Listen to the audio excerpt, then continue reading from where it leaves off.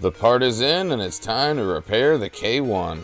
Yeah, remember in the earlier video I accidentally blew the resistor on the original K1 board, so this is the replacement and how to do it. This is the PCBA board here. We're going to have connectors in the front and back that we're going to have to remove to get this off, as well as this cable tensioning bracket that's held on with this clip and these two screws right here. Let's start off by taking off the fan that's attached to the fan shroud first. Once you disconnect the fan, then you're able to remove the fan shroud out of your way. Next up, we're going to remove the tensioning clip that holds in the communication cable to the print head.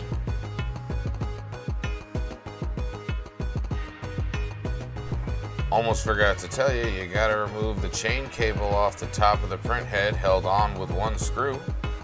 Watch out that you don't lose the springs that it's attached to. They have a tendency to pop out.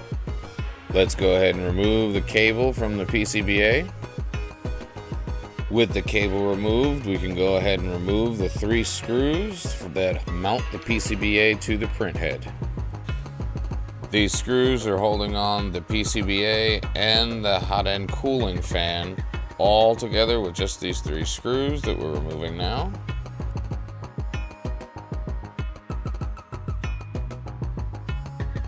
While I have this all exposed, let's talk about the filament path on this machine. One of the main reasons why it's good at printing high temp. It is a direct drive extruder with an aluminum heat sink and an all metal heat break and a ceramically heated nozzle.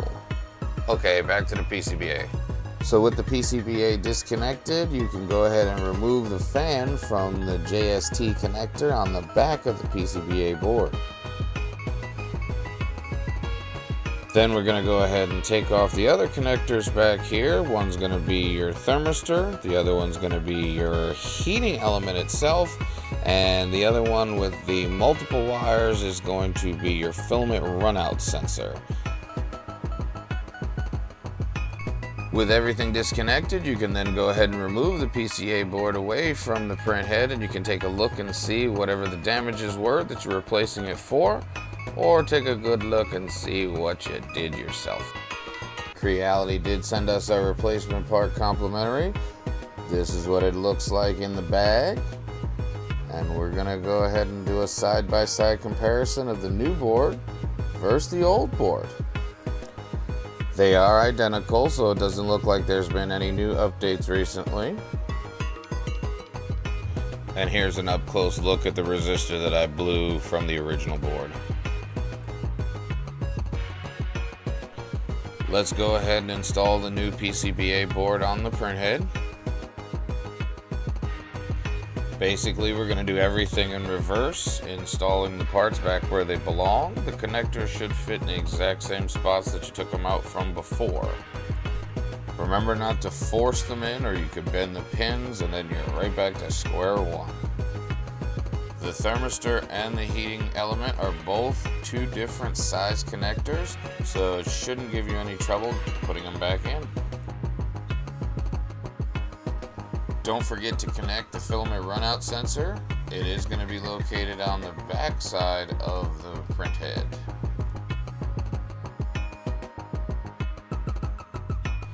Now that we have all the main connectors attached, we can go ahead and concentrate on the fans. We're going to install the cooling fan for the heat sink right here. The fan does have an airflow direction that you do need to pay attention to. If you note here, the blades themselves that are exposed are facing out, and the shielded part with the sticker is facing the actual heat sink side. What you want to do is line up the holes and make sure everything fits. As long as your holes are all aligned, you should be able to insert the screws in the 3 slots and it should line up. I like to normally use a technique where I put 1 screw in and just get it started. That way I can line up the rest of the alignment holes and then slide in my screws and tighten everything down. Just a reminder, make sure your printer is off at this point. This is why I'm replacing the PCBA in the first place. I shorted out a resistor because the printer was still on. Don't over tighten the screws, it just needs to be secured. When you install the tensioner again, remember these springs still like to pop out. Keep them in place when you're putting it back in, or else they will come out. Go ahead and connect the communication wire first before you put on the tensioning bracket. There are grooves on the side of the connector in order to get it correctly positioned. With the communication wire installed, you can go ahead and line up your bracket. Make sure that the holes line up on the bottom, not on the spring. You'll notice why it's called a tensioner, because it's springy. Go ahead and replace the 2 screws that you took out of the tensioner before. Just make sure that it has enough tension on it that it's holding the wire in place, not enough that it's strangling it or crimping the wire. You can adjust tension with the 2 screws that attach to the tensioning bracket. Again, just make sure you don't over tighten it and crimp your wire.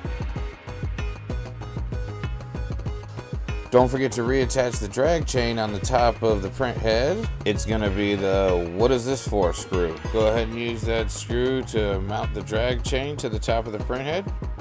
Take the fan shroud and attach the parts cooling fan to the PCBA board right here. And now everything's hooked back up. We can go ahead and power it on and hope for no smoke. That's a joke. Well, at least I hope it's a joke. Oh look, we got power. See the blue light? Blue light indicates we got a good signal from the communication cable straight to the PCBA. Now, let's get to what started this whole fiasco. The fan. It's a custom remix head, there is no STL. Let's go ahead and give it some juice and see if she powers on, shall we? There it is. Powered right on, no issue with it. And ooh, that's blowing nice cold air coming out of there. So we got some great parts cooling going on.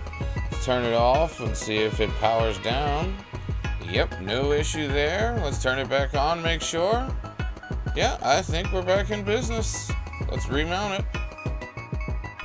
Go ahead and remount it up on top of the print head and put your screws in on the right and left side. I do have some custom screws here, but if you want, you have yours.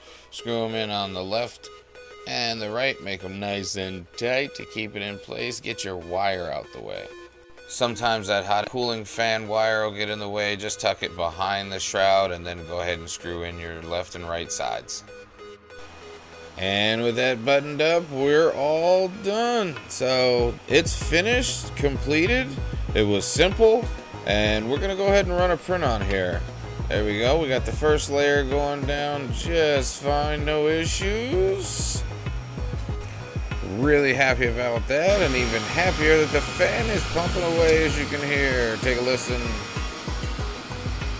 Yeah, there it is, all done.